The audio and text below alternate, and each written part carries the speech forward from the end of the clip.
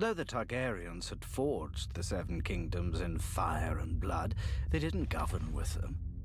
Until they did. Maegor, first of his name, defined council as confirmation and disagreement as treason. 3 Grand Maesters tried to avert disaster. Instead of taking their advice, Maegor took their heads. As a second son and exile, Maegor was never meant to rule. But no sooner did Maegor hear of his brother's death than he flew Balerion to Dragonstone and demanded the crown. Only the Grand Maester dared object that the throne should pass to his older brother's firstborn son, Prince Aegon. Maegor insisted that the Iron Throne should go to the man with the strength to seize it, and beheaded the Grand Maester.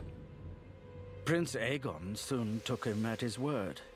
He claimed his father's dragon, raised a host of Westermen, and marched on King's Landing while Maegor was in Old Town. Far from the capital, Maegor couldn't rally an army to match Aegon's. So he ordered his banners to swarm Aegon's larger army from all sides, confusing the young prince and slowing his advance. Beneath the god's eye, Maegor's disparate forces came together and attacked Aegon as Maegor himself swooped down from the clouds.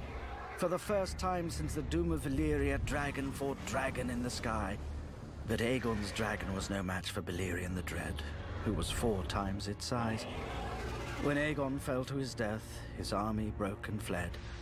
For slaying his own nephew, Maegor forever after became known as the Cruel, though of course, not to his face. The next Grand Maester dared object to Maegor taking a 3rd wife, when taking his 2nd wife had ruined his brother's reign, because Maegor's 1st wife was the niece of the High Septon. But Maegor beheaded the Grand Maester and declared war on the Faith.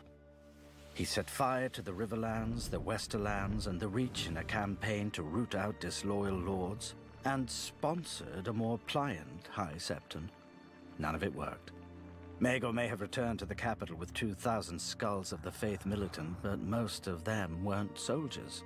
They were simple folk who had sheltered the outlaw Septons, or turned out in droves to hear them denounce the wicked king. The 3rd Grand Maester dared to declare Maegor the father of his own heir. But when his 2nd wife miscarried, and Maegor saw the monstrous stillbirth, Maegor beheaded the Grand Maester for his insolent adherence to truth. So he had no one to warn him when his 3rd wife, sensing an advantage, declared that his 2nd wife had been unfaithful, and produced a list of potential fathers of the misshapen child. Not only did Maegor execute his 2nd wife and her father, his own Hand of the King, but he also marched on her family's castle and slaughtered everyone who bore a drop of her family's blood. But his 3rd wife couldn't give him a child either.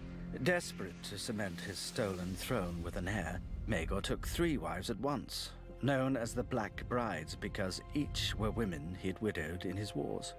All 3 women grew full with child in time, but each gave birth to the same twisted monstrosities as his 2nd wife. One need not be a maester, much less a Grand Maester, to deduce the common thread here.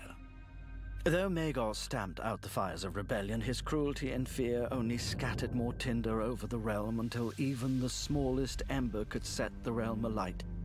One day, the Faith militant emerged from the shadows, and the lords sent to quash it joined it instead. His Hand resigned and retired to his island home. Finally, House Baratheon declared for Maegor's own nephew as the rightful king. The Lannisters, Tyrells, and Arryns soon joined, adding more than half the might of Westeros to the prince and his 2 dragons, which became 3 when Maegor's niece and involuntary Black Bride stole away from the Red Keep with her dragon. Her treason wasn't even the last. Maegor's own Lord Admiral sailed the royal fleet into his nephew's harbor, but most fitting of all, when Maegor tried to send ravens to call his banners, he found that his 4th Grand Maester had learned from his predecessors and fled.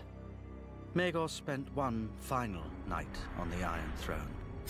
He was found in the morning with his wrists slashed and one of the throne's blades jutting from his throat.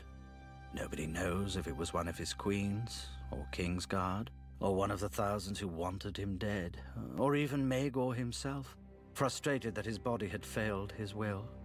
Whoever the culprit, no doubt he died as all tyrants do, believing that history would vindicate him. It hasn't.